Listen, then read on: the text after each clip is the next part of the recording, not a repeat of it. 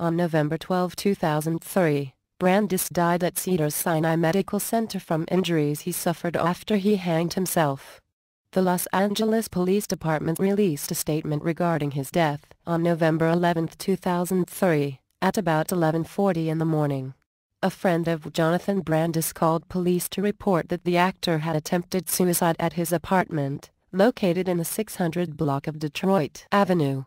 Paramedics from the Los Angeles Fire Department responded and transported Brandis to Cedars-Sinai Medical Center, where he eventually died from his injuries.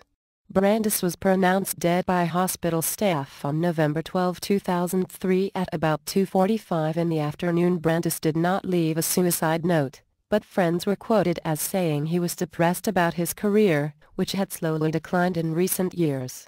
One friend admitted that Brandis drank heavily and had said that he was going to kill himself. Brandis was also said to be upset when his appearance in Heart's War, a role he had hoped would be his comeback, was cut from the film. After Brandis' death, Paul Peterson, president of a minor consideration and organization that deals with issues affecting child actors, stated, "Speculations as to the underlying cause of this tragedy are exactly that, speculations. It serves no purpose to leap to conclusions, for none of us will really know what led Jonathan to his decision to take his life."